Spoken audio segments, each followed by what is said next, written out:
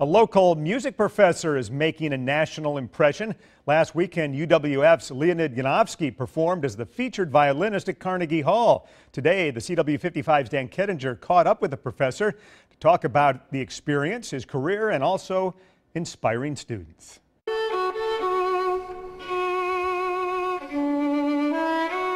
Music it's an interesting little miracle that we live next to every day.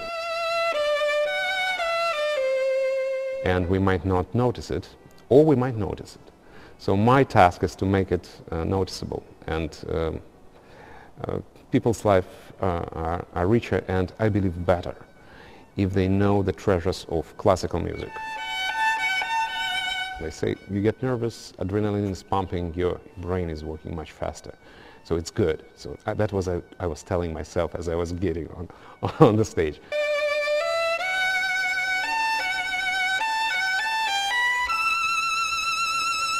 You hear more things, so you need to be ready for that and be happy for that.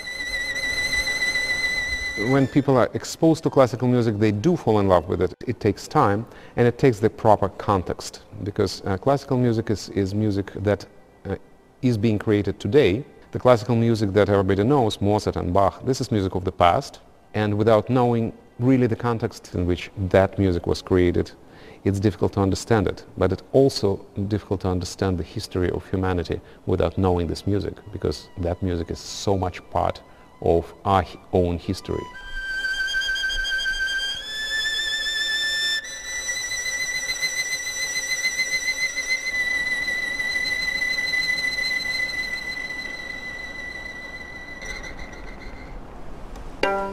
A concert series at Carnegie.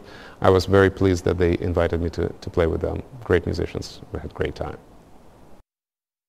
Beautiful music to our ears, just like Alan's forecast for the air show weekend. Yeah, and well, the weather is a lot like music. You know, you have baritone, tenor, and alto. Well, in weather, you have stratus, alto stratus, and cirrostratus. Yeah, really, it's all kind of... It's all the same. All kind of connected there. But either way you look at it,